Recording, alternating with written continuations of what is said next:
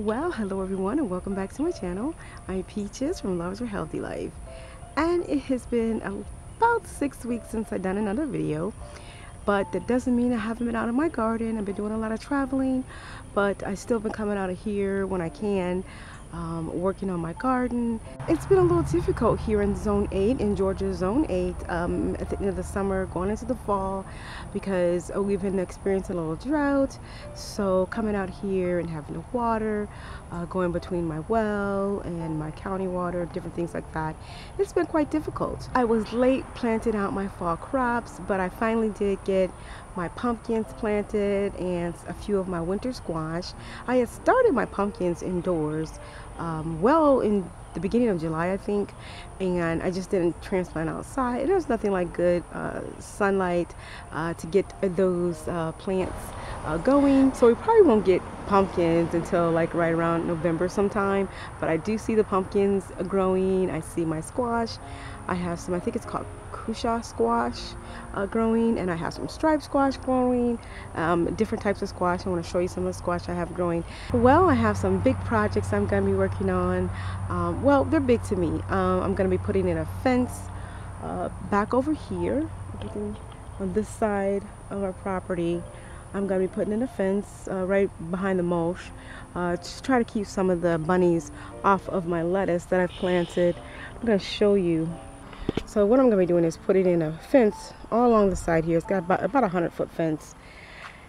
And so that's one of the projects I'm going to be working on. So another project I'm working on is putting up several trellises. I've already got some posting right here, and this is to grow tomatoes on.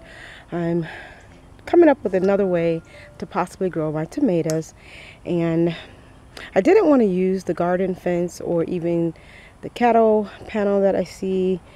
There's a warning on those about, I just didn't want to grow my food on them because of the warning that I saw. It kind of spooked me a little bit, so I just decided to go with some wood. So right here is the all natural materials I'm going to be using to build my tomato trellises, and maybe use some of them for beans. And it's an all natural material. Yes, it's not going to last as long because, it is not, the wood is not treated, but that's okay. I'll think of something else at that time. So that's project number 2. And right here, back over here, in this box is a project I'll be putting together. This is a hoop house. So yeah, have my work cut out for me here. And over here is my other white trellis that I need to put up over here in my seating area. That's going to be displaying, or the backdrop for my rose bush that goes in that planter right there, just like this one that I've already put together. And my rose bush looks so pretty this time in the morning. And what I've been doing is cutting off the spent roses so that I can have a continual bloom all the way until the first frost. And this is actually October, and I'm still getting so many blooms right now, and just a pretty flower. And I believe this is the Darcy Bustle Rose, or this is the Darcy Bustle Rose right here. And this rose bush right here is the Alexandra of Kent, and it has so many new rose buds coming on the plant as well. So I'll have continual roses. And I just love coming out here in the mornings and walking through my arbor. I really love this white arbor here, and I like coming out here and sitting and enjoying my morning tea or coffee, and it's just really peaceful right here in the mornings or even in the evenings. And in the beginning of my arbor, I have 2 dwarf apple trees, and I'm getting new leaves on the apple trees, so perhaps next year I'll get some new apples. Then I have my lemon trees right here, This is a Meyer lemon. I believe that one's a lime. And I have my purslane that looks so lovely on. This is my mango tree that's just bushing out lovely for me. Perhaps we'll get mangoes next year. And right here is a cherry tree. And this right here, I believe there's a lemon tree that I grew by seed. And it's continually bushing out as well. My mandevilla flowers are doing really good. And I planted beans on both sides of this particular trellis to grow up where my loofah was growing, and I already harvested my loofah. But look right there, I keep getting some type of critter, probably a squirrel, digging my bean plants up. So I'm going to cover them up with some mesh covering and see if I can plant them again so that I can get beans growing up the trellis. Then I have some mums right here in my sitting area. They're so pretty, and flowers over here. And right here in my cutting garden, I pulled up all my zinnias, and I have the, let's see, this is a sedum. I'll put the name of this sedum up above, but it's pretty nice autumn color. And my fig tree is growing up this trellis, and then I have some mums that are coming up throughout. I wanted to show you something. This purslane is, look, spilled over right there. So we have some growing there on the ground. And see this purslane right here?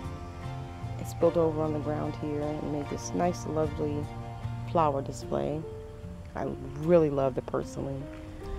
And it's growing in my baskets, my fruit baskets.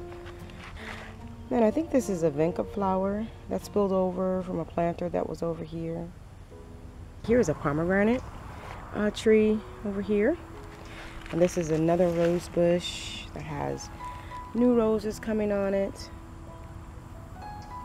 And roses that have been spent.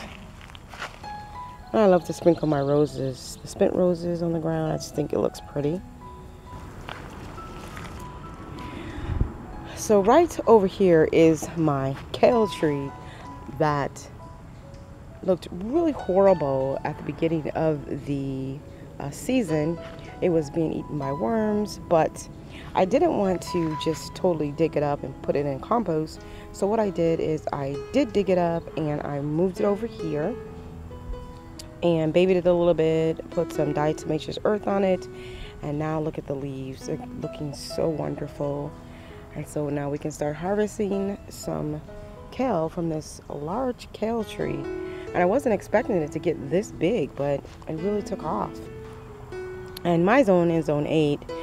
I get 2 growing seasons off of my brassicas, which makes it really, really nice. Here I have more peppers. I believe this pepper right here is Tabasco pepper. Right here. And I can make Tabasco sauce with these. I am going to be making some hot sauce with some of my hot peppers. Not just the powder sauce, but also hot sauce. And this is another Scotch red bonnet plant over here. But what I wanted to show you is I'm getting a second harvest or growth on my watermelon. I have one here, and this is October. And I've already harvested about 12 watermelon this season. Have a baby one there. That's a nice large one right there. Get closer. It's a nice large one, and that's a nice one right there. There's one over there, and there's another Charleston gray right there. And the leaves are even starting to green up again. I thought they were all looking dead, but and I have more watermelon here, and I have one right there. And this is my volunteer cabbage plant over here in the watermelon patch.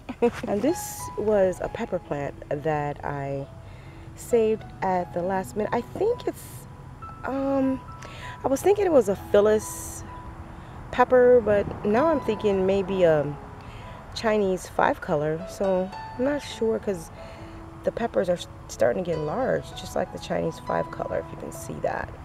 And my lettuce is doing pretty good. And I have a squash plant here. This is I think it's called a stripe squash plant. And right here is my cushaw squash plant or pumpkin plant. So hopefully we'll get some before it gets too cold. And then right over here is my volunteer pepper plants and my pumpkin plants. Well guys, here is my mulch pile, and this is a over 5-foot mountain that I have here full of beautiful wood chips. Okay guys, so today I'm going to harvest a lot of peppers and trim up my pepper plants. My lettuce plants are coming in really nicely, but the pepper plants are needing a good harvest. Right here are my pepperoni peppers and my chili peppers, and one of my favorite peppers. I'm going to be harvesting my cayenne peppers, and more pepperoni peppers over here, more chili peppers, and these are habanero peppers, and over here are the Scotch red bonnet peppers. So many peppers to harvest. I wanted to show you what the sunshine chili peppers look when they ripen up. They look like a beautiful sunshine orange color. Okay, so I picked all the pepper seeds off of this one little plant over here. So now I'm gonna pick my chili peppers. So these are the pepperoni peppers off one little plant. And I have another pepperoni plant, so I'm gonna go ahead and pick some chili peppers off of here. Well guys, I'm gonna call it a day for harvesting my peppers. So many peppers. These are my hot peppers and more hot peppers. I have a few bell peppers and some sweet tiny bell peppers, but I never did think I would get tired harvesting peppers, but here I am, and I'm only halfway through harvesting my peppers. Might pull a few more bell peppers over there, but for the most part, I have more peppers to harvest there, and over there, and a few more right here to harvest. So the sweet peppers and the hot peppers are the star of the garden this year. So many peppers.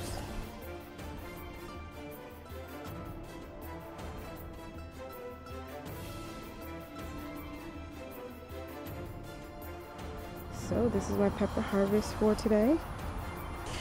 I wanted to show you my compost bin that my husband got at a really good deal from a garage sale, and it was brand new, never been used before. And this is how I've been saving my kitchen scraps. And this right here is just about ready to use. Rich compost. I'll put my glove in here and show you the texture of it.